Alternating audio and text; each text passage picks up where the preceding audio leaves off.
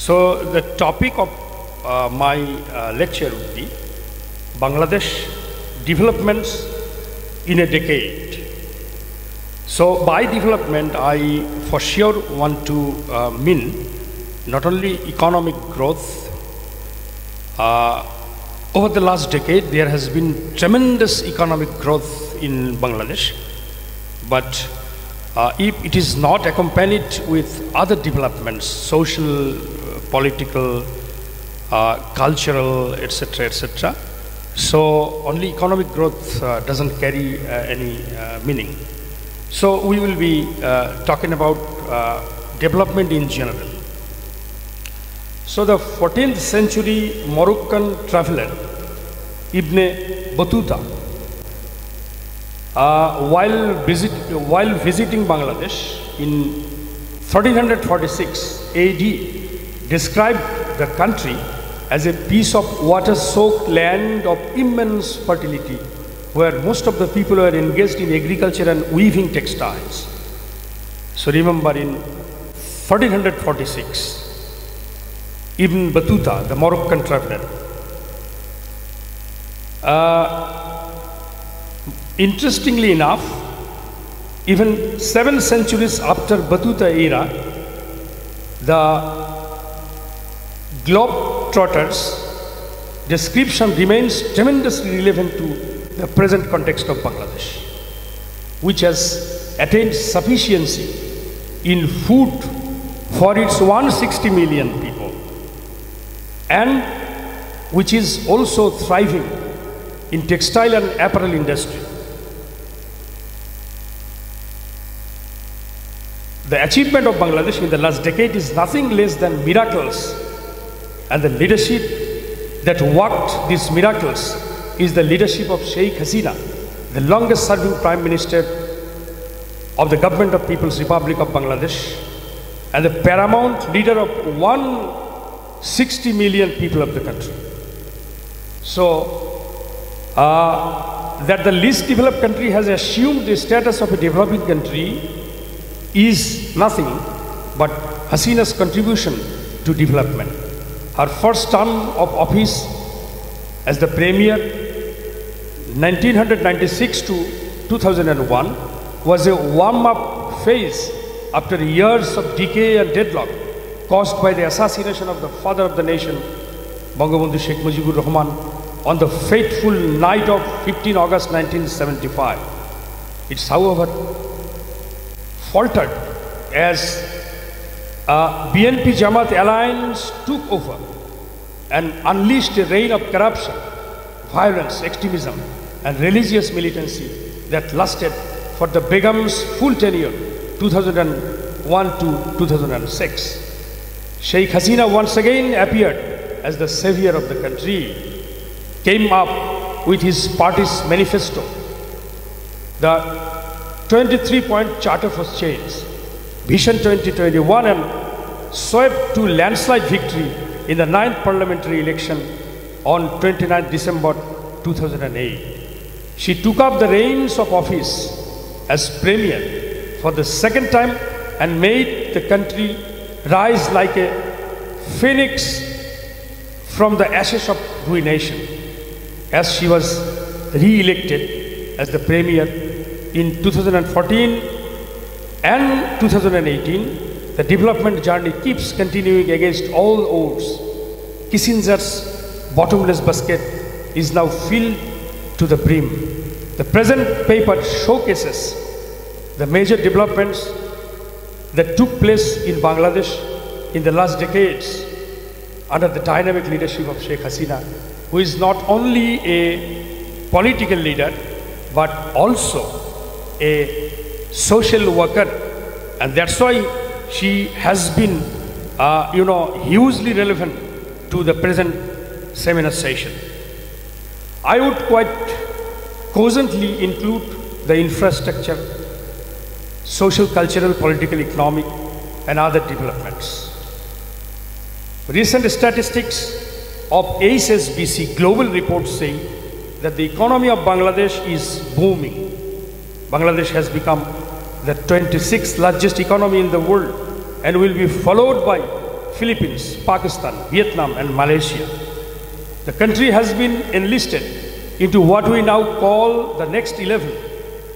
The 11 countries, South Korea, Mexico, Bangladesh, Egypt, Indonesia, Iran, Nigeria, Pakistan and the Philippines.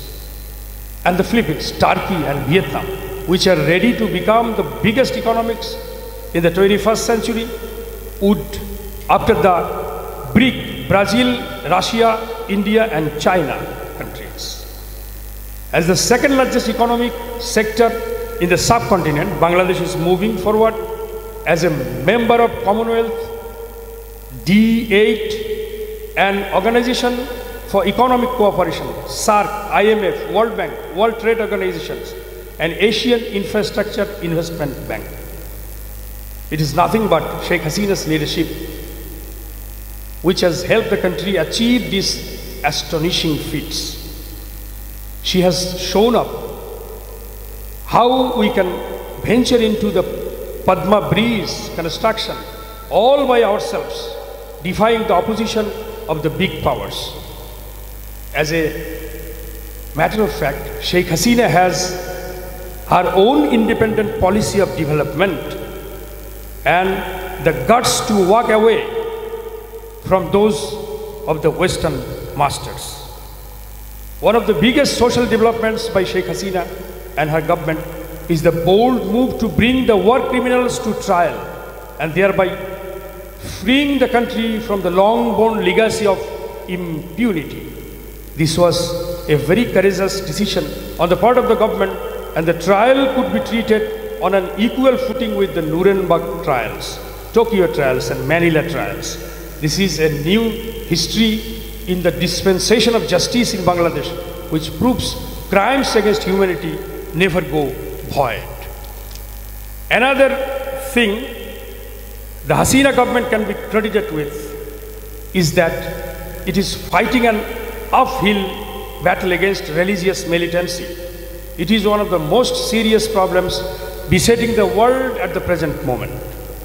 People are dropping like flies in Pakistan, Afghanistan, Syria, Iraq and other places in the world in the hands of the militant forces. Unbridled sectarian violence has turned human habitations into death valleys. Bangladesh too was going to be infected by the militancy virus. Sheikh Hasina's government has taken a tough line on them, and her anti-militancy role can provide a model that other Muslim countries can follow. Women empowerment is another remarkable success of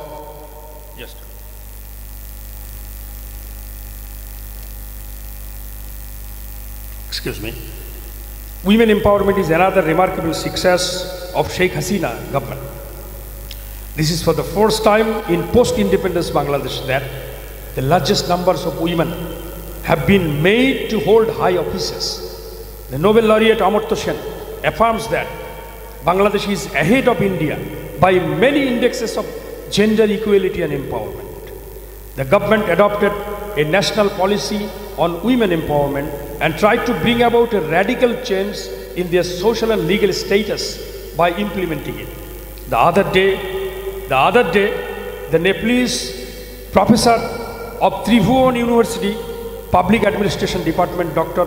Teknath Dakal, who visited this university the other day, while speaking at a seminar organized by our social science faculty, made a comparative study of the points of transformation from MDGs to SDGs in both Bangladesh and Nepal, and appreciated Bangladesh's noticeably quickened social and economic growth. Bangladesh, under the dynamic leadership of Sheikh Hasina, is playing a significant role in regional and global peacekeeping activities.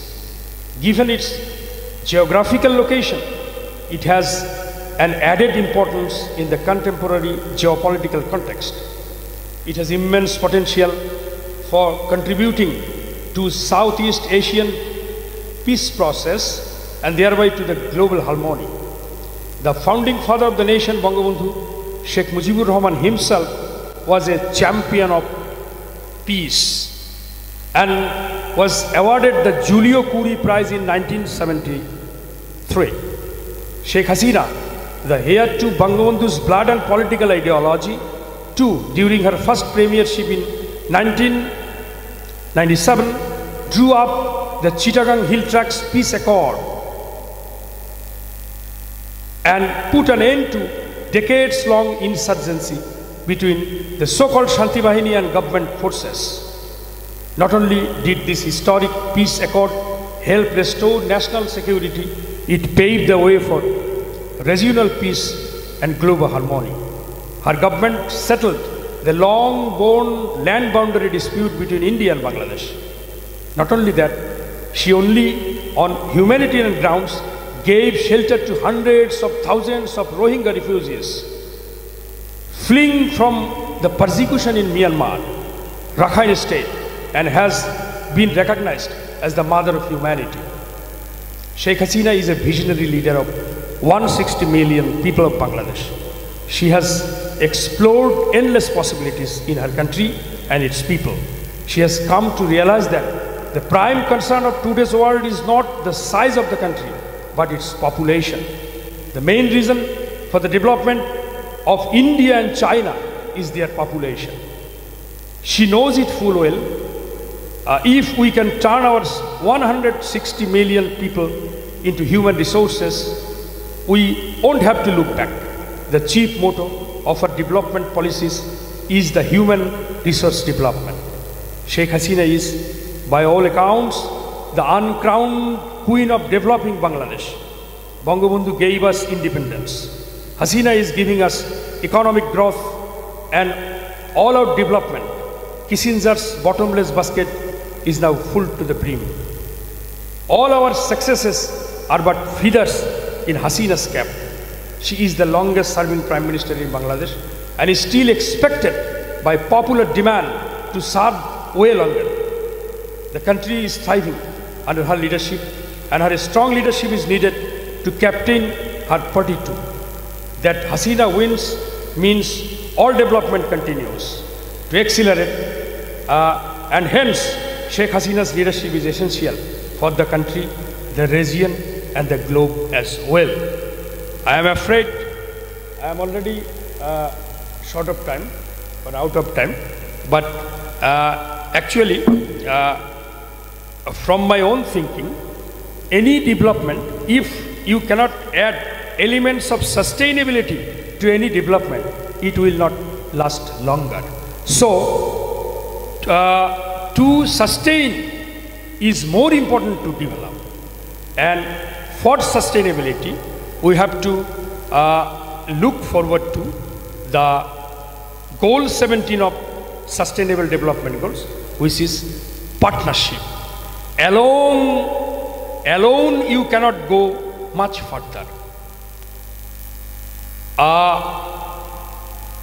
United you can go much further. If you are divided, you will fall. If you are united, you will stand and you will go alone. So partnership,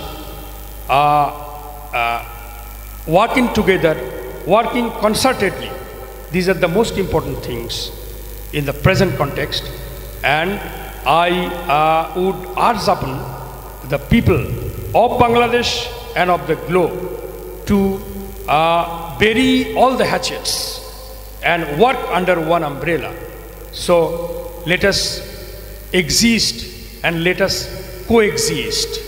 So if you want to exist, you have to coexist, and all other things do not matter.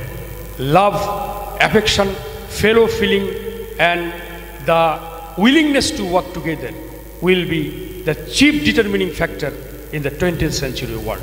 Thank you all. Thank you very much indeed.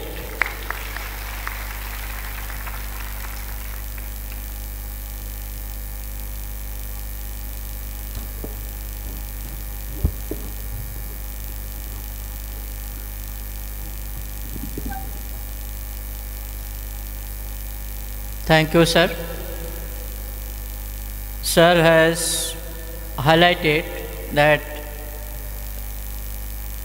Sheikh Hasina is a popular leader and the longest serving Prime Minister in Bangladesh. He has told that tremendous economic growth has taken place during last 10 years, during last decade, and if we look at the developments, there is development in textile industry, there is economic growth, economy of Bangladesh is moving, there is infrastructure development. He has mentioned the Padma Bridge. There is a lot of other issues, that fighting against the religious problems, taking care of the anti-militancy issue, trying for the women's empowerment through different government policies.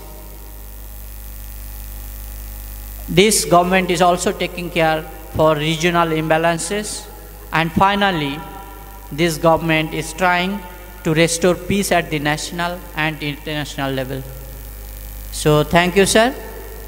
You have highlighted the major issues within very short time. I mentioned that you have to complete your lecture within 10 minutes. So I think we are now going to finish our discussion.